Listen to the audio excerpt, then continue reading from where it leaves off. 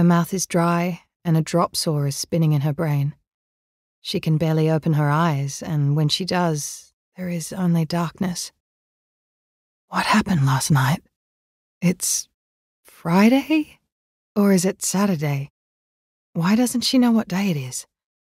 She squeezes her eyes tightly closed, bracing herself against the headache and the vague nausea in her gut. It must be Friday morning, so why the hangover? Did she drink too much beer last night? Did she drink any beer last night? No, she wasn't drinking. No drinks for a week now. Maybe the sleeping pills? No, there haven't been sleeping pills either. 7 days. 7 long days. This isn't a hangover. This is what it's like now.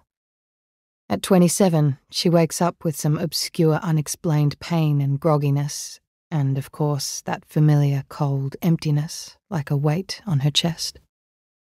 Another day, she reminds herself, bringing her hand to her face, rubbing away the sleep from the corners of her eyes, pinching the chapped skin of her bottom lip. Just another day. She is at home, in bed. Leon is beside her. She could have sworn he was just touching her face. No, of course he wasn't.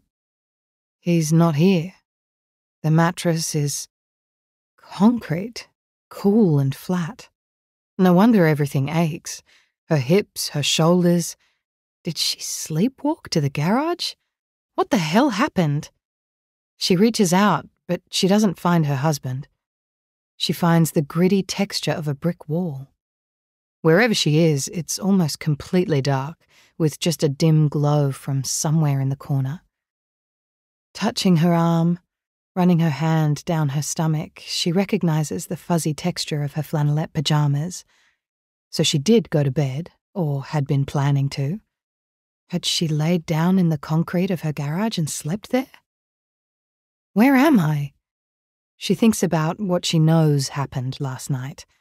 A meeting, the same meeting she's been to at least once a week for the past 4 weeks.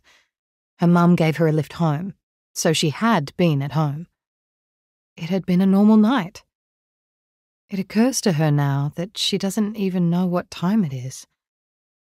Exhaling and tensing everything inside, she sits up. Her head feels heavy, a cinder block on her aching neck. Her phone must be nearby. She blinks several times, trying to clear the fog from her mind, but it's as if her thoughts are wrapped in a thick veil, the panic rising as the fog begins to lift. "Leon?" she calls tentatively into the dark. No, of course Leon isn't here. Had she dreamt of him? It wouldn't be the first time. She thinks of Taj and feels even emptier. Her phone isn't there when she reaches for it. She finds nothing but concrete, like a sheet of ice beneath her. And she's thirsty. What she wouldn't give for a glass of water. The air is thick and musty. She can make out only vague amoebic shapes in the near-perfect darkness. "Hello?" she says.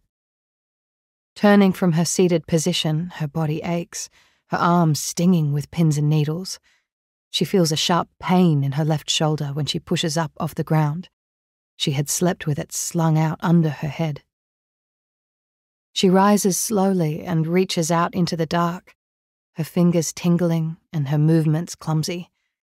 Only the outline of her arm in front of her is distinct amongst the other amorphous shadows of the room. Wherever it is that she has woken, she can hear nothing over her own ragged breath.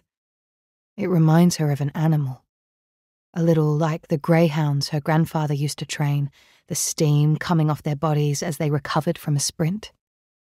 He'd had a heart attack when she was 5. Her grandmother went just a few years later.